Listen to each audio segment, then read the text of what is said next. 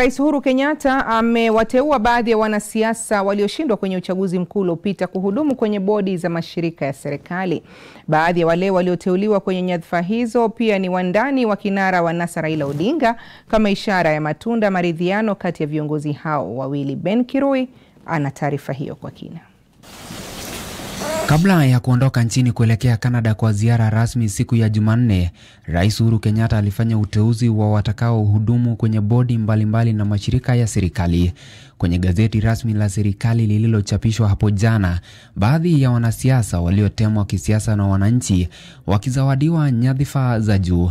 Miongoni mwa waliochaguliwa ni pamoja na Benjamin Cheboi, Suleiman Shabal na Godana Doyo, ambao waliambulia patupu kwenye kinyang'anyiro cha ugavana wa Baringo, Mombasa na Isiolo mtawalia.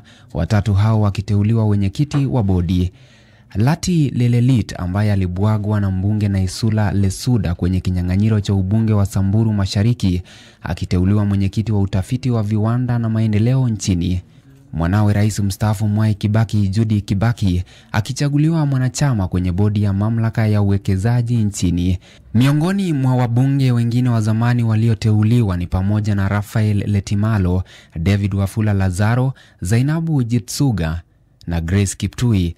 Naibu mwenyekiti wa zamani wa tume ya uchaguzi nchini IEBC Lilian Mahiri Zaja akiteuliwa kamishna wa tume ya kudhibiti kawi nchini.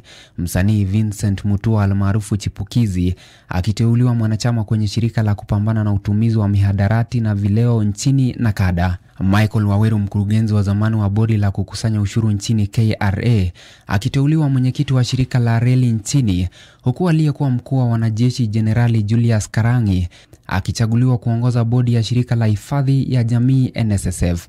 Aliyekuwa mwenyekiti wa muungano wa walimu nchini Mudzo Nzili ataongoza bodi ya kitaifa ya unyunyizaji maji. Peter Kinywa ataendelea kuhudumu kama mwenyekiti wa shirika la huduma za misitu nchini.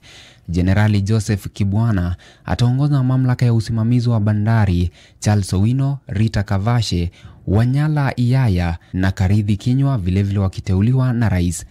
Na katika kile kinachoonekana kama matunda ya usuhuba wa kisiasa kati ya Rais Uhuru Kenyatta na kinara wa NASA Raila Odinga, wandani wa Raila hawakuachwa nyuma.